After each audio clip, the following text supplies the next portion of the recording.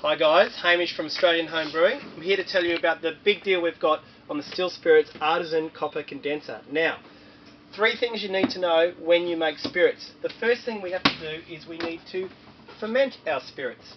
The second thing we have to do is we have to distill our spirits. And the third thing we have to do is to filter the spirit before it's ready to drink. Very easy, 3-step process. Okay, fermentation. What do you need?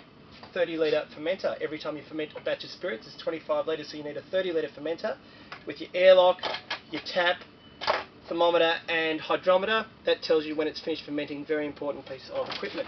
So the second thing we do is we distill our spirits. So today I'm going to tell you about the Artisan Copper Condenser. This is a condenser made from copper and it's made in New Zealand, handcrafted. It's an incredibly high quality condenser. Produces alcohol at well over 90%.